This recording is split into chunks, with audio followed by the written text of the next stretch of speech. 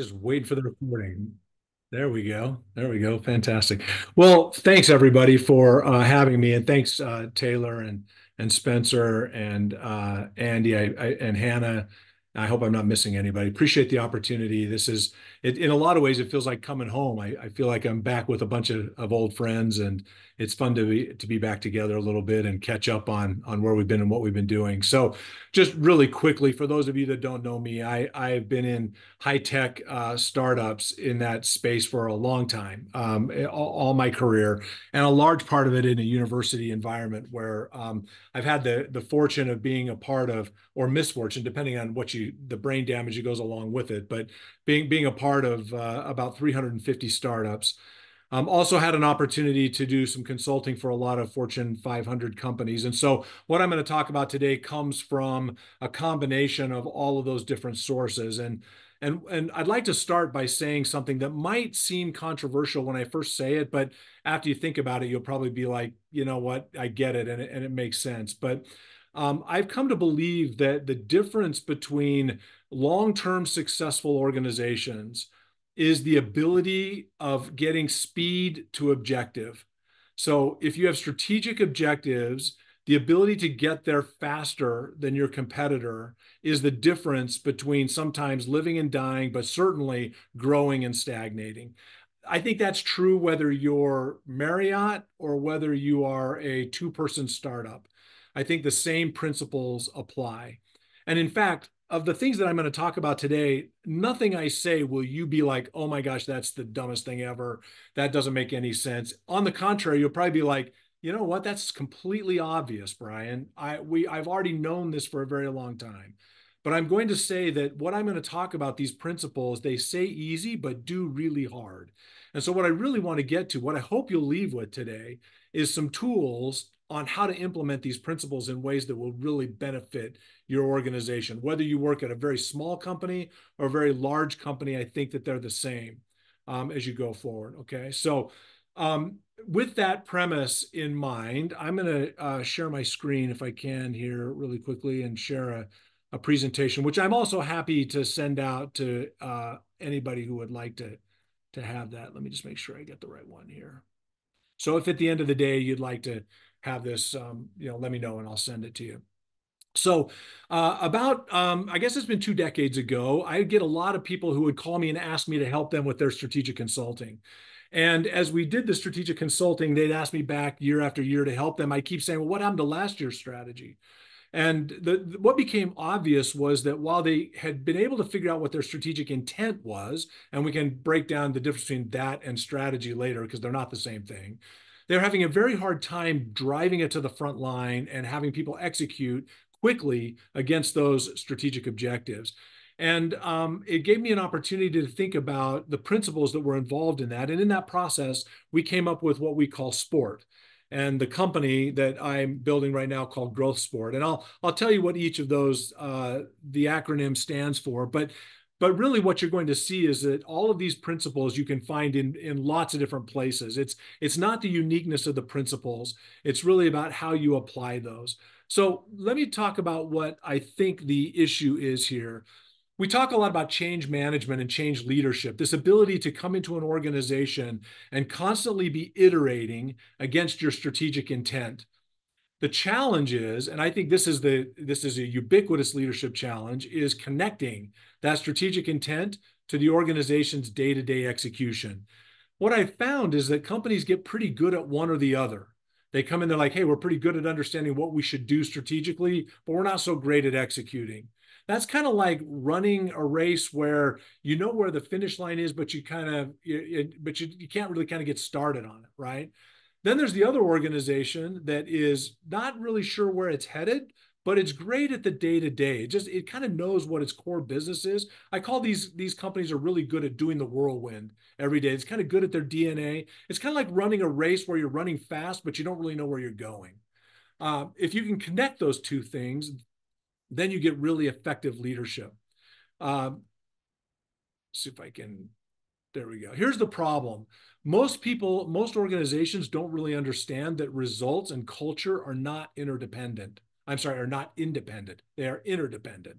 They're intertwined. and that results really require change leadership. So I'm going to say something right here. I don't think you can really get where you want to go as an organization without really strong process. So what process do you run that everyone agrees to in your organization that helps define the rules of the road so that everybody understands how you work together as an organization? So I'm going to throw that out there that whatever it is you do, you need a process, and that process should be reflective of your principles, your values, your mission and vision, all the things that you want to accomplish. Okay, I'm not sure why each time this gets hard. There you go. I think that this change leadership challenge is primarily a culture challenge. And a culture in your organization, for me, is around three key areas. They're around alignment, engagement, and accountability. And I'll tell you what I mean by each one of those things and how to get to those. But let me just show you this. This was a 20-year research project all around strong culture companies. And they defined culture with this performance enhancing culture, which really meant, did they understand where they were going and did they have the processes to accomplish that? And you can just kind of look really quickly at what the differences are. Revenue growth, employment growth, stock price growth, net income growth, all of these things are impressive gaps, deltas between companies and organizations with strong culture and those without strong culture.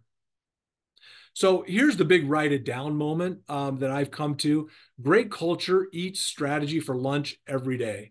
If you start with strategy and try to get back to culture, it's very difficult. But if you get to culture and you understand how to keep an organization aligned, engaged, and accountable, your strategy becomes clear. The way you're going to achieve that becomes clear. And the foundation of those great, the great culture and organizations is ownership. It's are you the CEO of your space? So those are a few things that just understanding across all of the different organizations that I've seen. Now, what happened is I was working with these companies is we sat back and said, all right, who does this really well? Where do we see this done the best? And from my perspective, I think that professional sports teams do this better than any other organization. If you think about it, they have a very clear understanding of what their objectives are. And most of them will tell you, I want to win a championship, or we want to win the division, or we want to get, break 500 this year, whatever it is. They have a very clear idea of what it is they want to accomplish. Notice too, that it's not 100 things. It's one big thing or two big things. Focus is really important for those kinds of organizations. Then they say, all right, who are the team members? What are they going to do? What are the roles they're going to play? Does everybody understand what it is they do to contribute to us achieving that goal?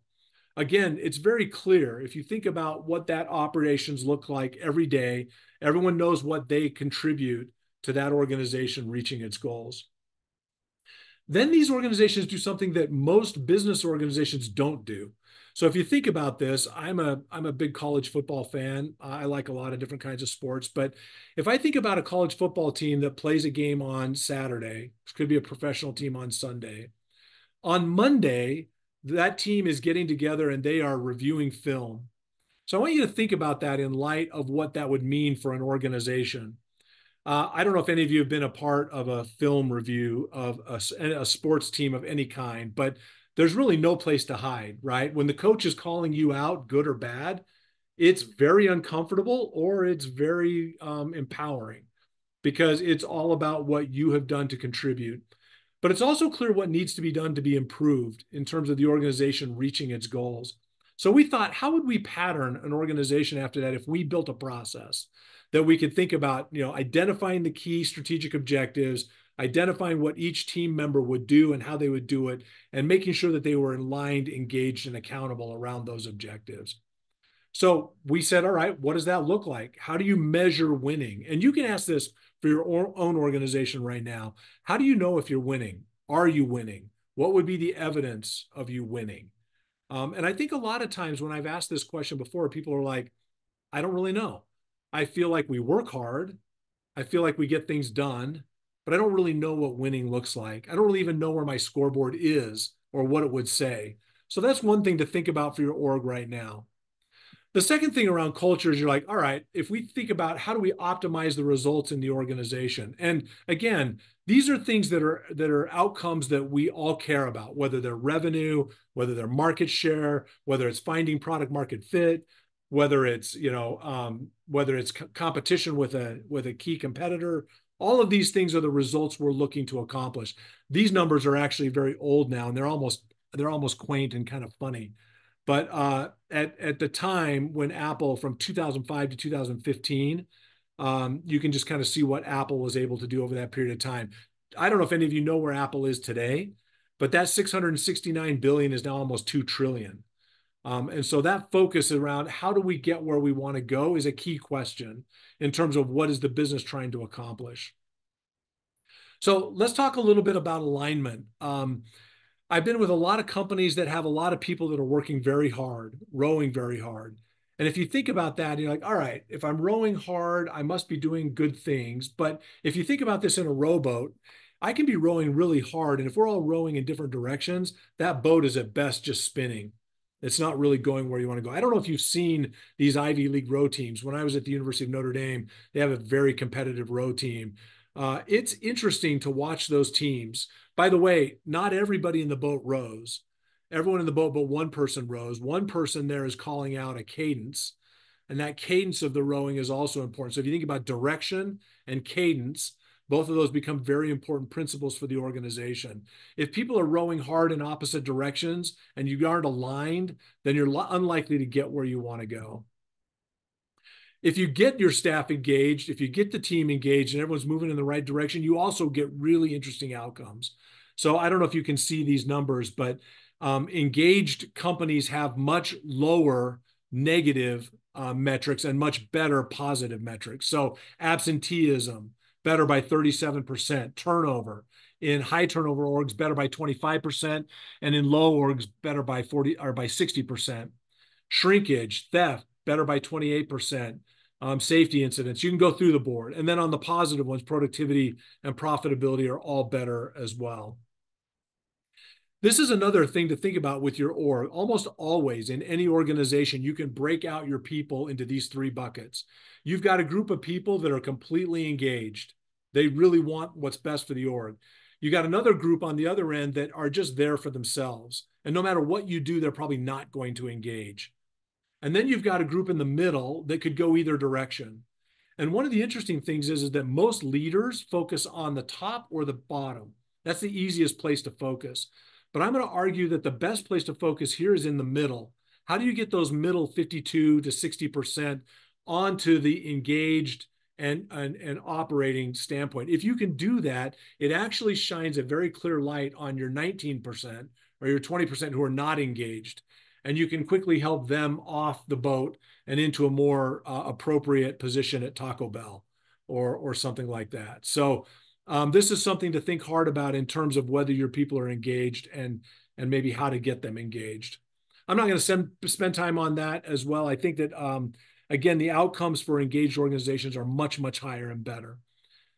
The other thing that I want to talk about is accountability. So we talked about alignment, getting everybody in the same direction, getting people engaged, making sure that they know how they contribute to the outcomes. And now accountability. Accountability is a topic that people talk a lot about, but it's actually very hard to do. Traditional accountability is kind of us to everybody else, whether that's our team members, our leaders, but it's really about us in the middle of this. I'd like to present a new idea that growth accountability is really multi-directional. It's everyone to everyone. It's leaders' accountability to teams. It's teams accountable to other teams. It's teams accountable to those that report to them. And it's also accountability within the team. If you can get to this kind of accountability, you get much different outcomes than just regular accountability. And we call this scores, and if you put these together, you increase your score. So how do you do that? I'm going to skip this slide as well. We think that there's a solution. Our solution we call SPORT. Again, this is a methodology that we've come up with that is very similar to others. Whether you run 40X or Lean or Six Sigma or the entrepreneurial operating system, all of these processes run very similar principles. So there's nothing really special about the principles. It's just in kind of the way that the process comes together to work to get to these results. So let me tell you what each of these mean and how we get there. But first, I mentioned the whirlwind. If you think about the whirlwind, and whether you call this, the fire, the whirlwind, the tornado, the day job, here's the challenge. If you break this out into a quadrant of important and urgent, you get four areas. So you get important and urgent, important non-urgent, not important urgent, and not important non-urgent. It turns out that most of our daily activities are spent in the important and urgent and not important but urgent. So the two left quadrants. And if you think about that, at one level, that's very intuitive. At one level, it's not. The intuitive level is that, okay, if it's important and urgent, it's hair on fire, unless you're guys like me and don't have any hair. It's like we're trying to get things done. It's obvious we need to work there. But the interesting thing is that when we get those tasks done, we often will go to the urgent, not important, because it feels like it's important because it's urgent, but we're not really good at differentiating between what's urgent and important and what's urgent and not important. Oftentimes, the next quadrant we'll go to actually is not important, not urgent. They're distractions. They're things that, we kind of are like, maybe I need a little time to rest here. I'm going to play a little solitaire or whatever it might be. But what goes often ignored is the non-urgent but very important. And the reason is because these things can be, you can procrastinate these. You can put these aside. They're not urgent, but they're very important. One of the things that we found is if you can put a process together, if you can get a methodology that gets you small bites out of the non-urgent but important every day, you are strategically at a much higher advantage than your competition. And this is what we're really trying to do. We're saying, you know what, if I could eat a little bite of that elephant every day so that at the end of the year, I've actually accomplished my strategic goals, then I've really done something that most of my competitors can't do. And you can do a little test for yourself. Just ask yourself, have we ever as an organization made objectives, strategic objectives that we have not attained? That at the end of the year, we look at each other and we're like, we worked hard, got a lot done, but we didn't get the most important things done. And for whatever reason, those things got procrastinated. Okay, so how do we do this? Here's what we looked at. We said, we think there are 5 things that you should do that will help you get to these not urgent, but important outcomes, help you get your team aligned, engaged, and accountable. The first thing we say is you need to be strategically aligned as an organization. So this is, we think about this in terms of an arch, not as a pyramid. But you think about those things at the base that are the foundation. We call these the mission, vision, values. You guys probably all have them. At least they're on a plaque somewhere in your organization. Whether you really have memorized them or know what they mean or internalize them is a different story. But this is really the foundation of your org. Why do you exist? Where are you going? How are you getting there? What are your big objectives that you're trying to achieve? Is this market share? Is this strategic? Is this product market fit? Is this traction? Is this scale? What is it that you're trying to accomplish? If you take that then and break it down through the organization, and we call this deconstruction, what you do is start at the top of the organization with your mission, vision, values, and your key objectives. Then once you've come up with those key objectives, you can come up with 1 or 2 primary goals. Goals and KPIs, by the way, are not the same thing. KPIs are metrics, dashboard metrics on the health of the organization. Goals are gaps to close. These are X to Y's by when that if you achieve makes the organization better. So one is an indicator of health. The other is an objective that you want to achieve. By the way, you can have hundreds of KPIs at a time.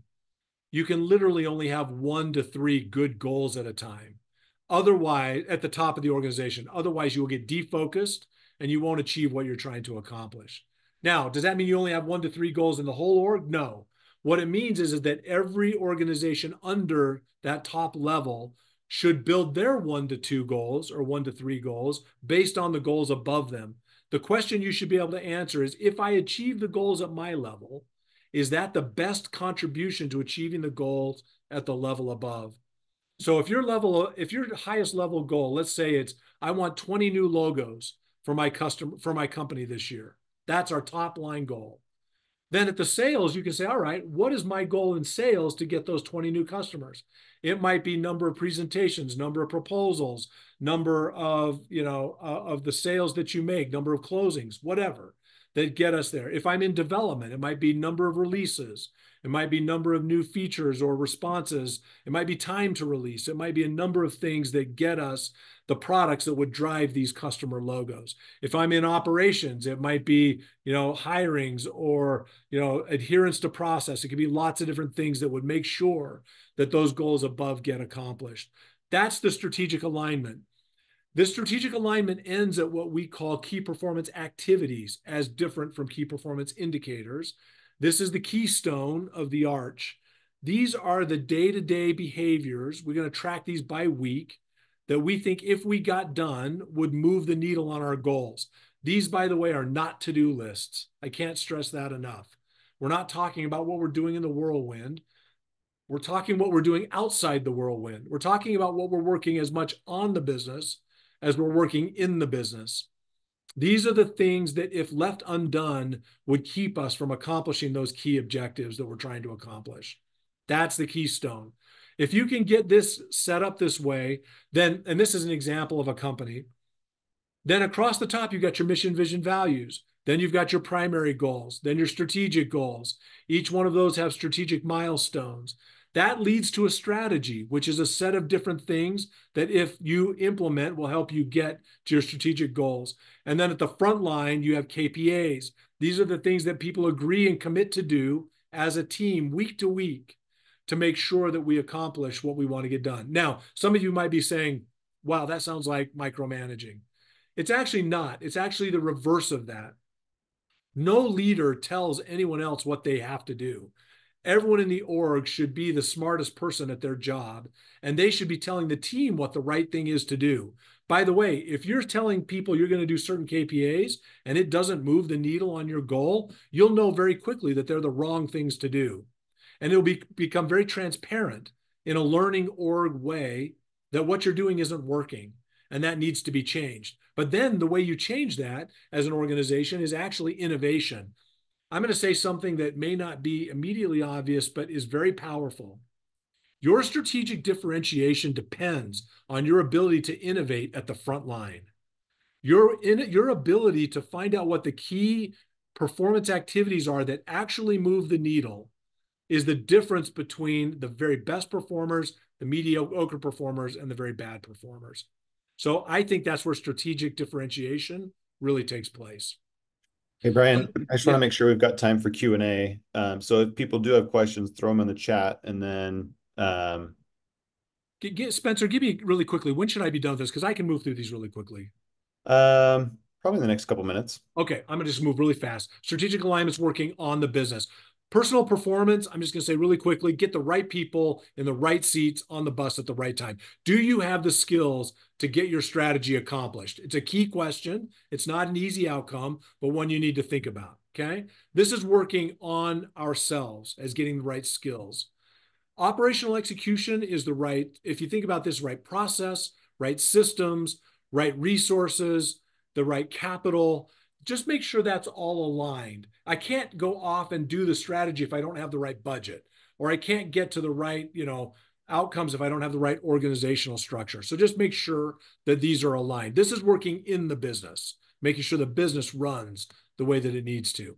Results accountability is where the rubber hits the road, as far as I'm concerned. What we did here is we said we should do what we call a weekly game review. This is a weekly meeting, 30 minutes. We do 3 things. Everybody says, this is what I said I would do last week. This is what I got done.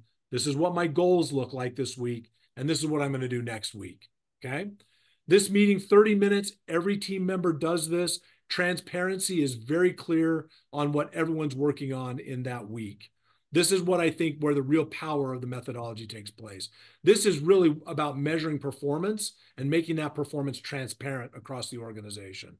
By the way, this will make it so that your low performers can't hide and your high performers get all of the accolades and all of the credit that they deserve. The last one we have on here, the T, the team strength. This is about bringing up your lowest performing teams to meet your highest performing teams. So think about low performers in a team coming up to your highest performers in a team, and your low performing teams up to your highest performing teams. This is really incremental best practice learning in your organization, which is really critical to the iteration of this whole cycle. So you think about strategic intent and alignment where we started, all the way to the front team operation. Then what you learn, you rinse, wash, rinse, repeat. And you start this over into a virtuous cycle. Okay. So again, this is working on the team in terms of the way that you focus on in your business. I'll just really quickly, let me just stop the share, and I'm just going to just show you that I should have maybe paced myself just a little bit better here. I'm going to share this really quick. We built a tool to do this. This is not a platform. This is a tool. It's a hammer to a nail. If you think about this, and this is an actual, this is, we've done for Growth Sport. This is a dashboard. You have a team through here. You have your mission, vision, values. We do this on a season. It breaks it out by week. You've got goals that you can see for every team member, where you should be, where you are, breaks it out by milestones.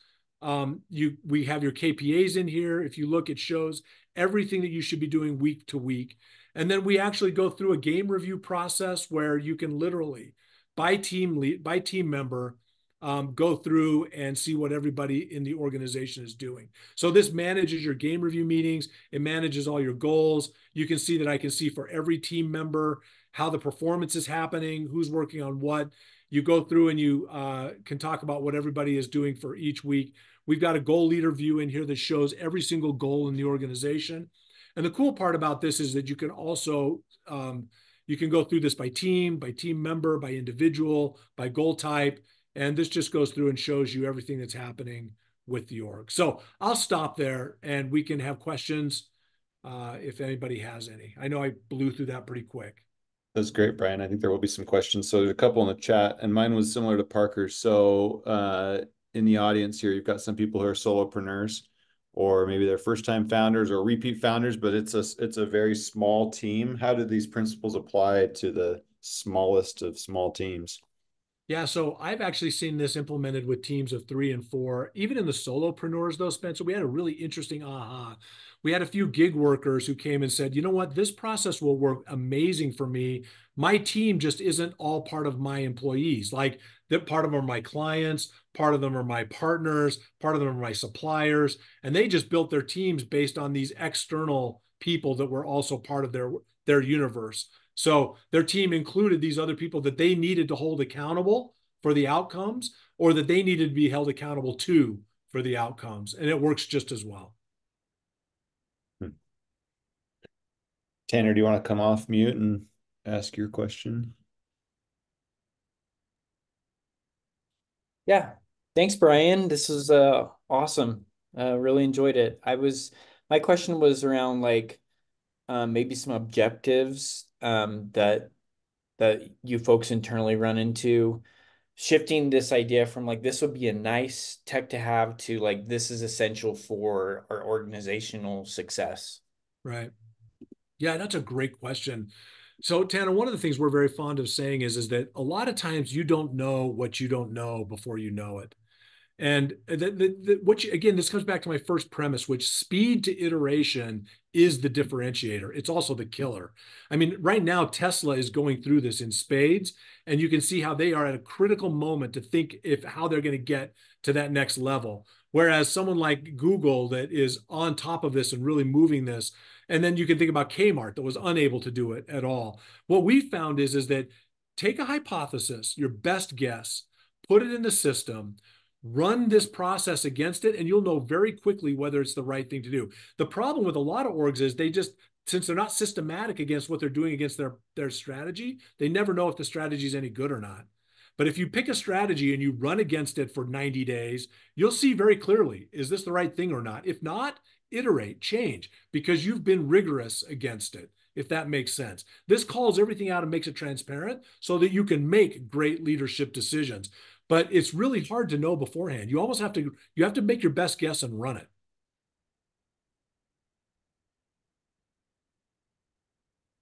There was maybe similar question to what, well, you were just talking about earlier, Brian, about tips on building great culture when your team has the distraction of other professional obligations. Is it easier to change culture or change employees?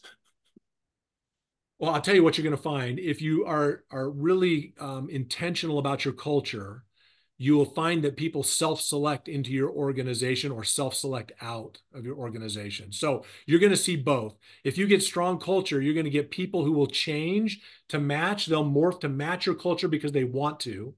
But the people who don't want to be a part of it will they'll opt out. And that's a good thing, right? You want people that are aligned. Look, I'm all about diversity across thought and opinions and all these other things, but culture isn't constraining around those things.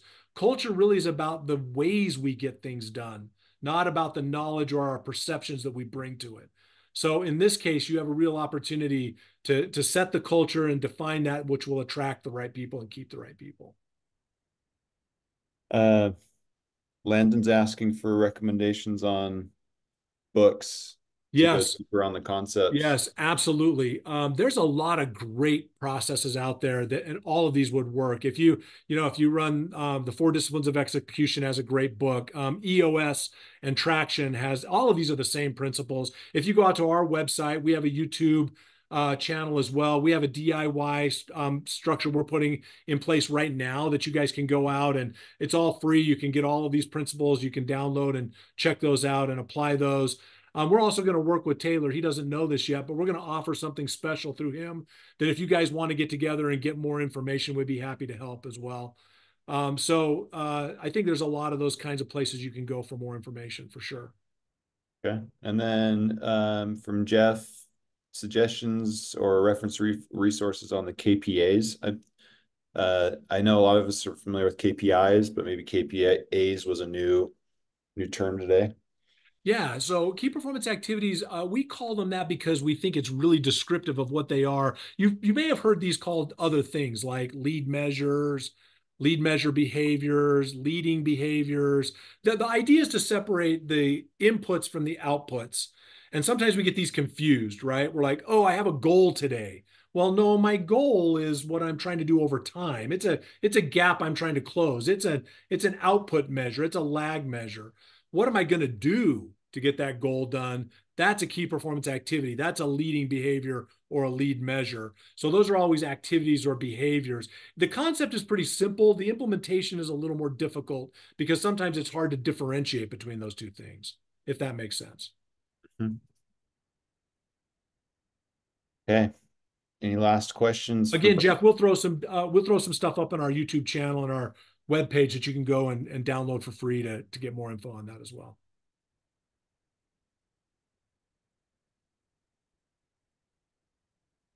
Thanks, Brian. Yeah, happy to do it. All right, everyone. Thanks for coming out. We'll see you next week, same time. Invite your friends, tell your family. We'll see you then. Thanks for having me, guys. Thanks, Thanks, Brian. Brian. Appreciate it. Yep. See you, everybody. We'll see you.